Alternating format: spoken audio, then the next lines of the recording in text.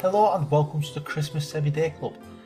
Today we're going to look at Melissa Hill's Christmas movies. Melissa Hill is the international best-selling Irish author with works translated in 25 languages.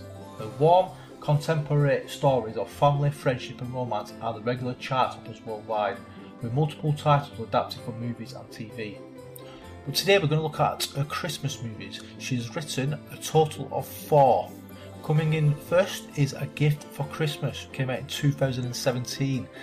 A handsome stranger develops amnesia after a bibliophile crashes into him on her bicycle. Bit of trivia, yeah, did you know when Mrs. Henley mentions that the New York State Theatre, home of the New York City Ballet, changed its name, she's referring to what is now called the David Koch Theatre at Lincoln Center. Goose as well, apparently there was no sound check on words or cities for the Canadian actors, as the character William pronounces the city of Akron, Ohio, as Akron. Yeah. Coming in next is Cherished Memories, A Gift to Remember 2, which came out in 2019. And it's as Darcy and Aidan prepare to celebrate their second Christmas together, an unexpected guest and a fight to save the beloved community centre unites everyone for an unforgettable holiday. But did you know, a bit of goose share, on the video call from Marcus's father, he is clearly indoors. Moments later, he is in the dark streets. Yeah? Did you know that, guys? And if you're a fan of Melissa Hill's, please let us know in the comments below which is your favourite movie of hers. But let's continue, yeah, guys. Next is The Charm Bracelet, came out in 2020. A jewellery designer finds a charm bracelet and teams up with a magazine reporter to locate its rightful owner by Christmas Eve. Did you know, yeah, a bit of trivia, Britt Irvin, whose character is 5 months pregnant, was actually pregnant with her first child during filming.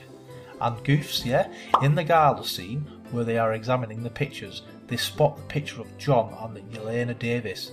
The picture plaque visually shows 2008 as Holly reads out loud 1988.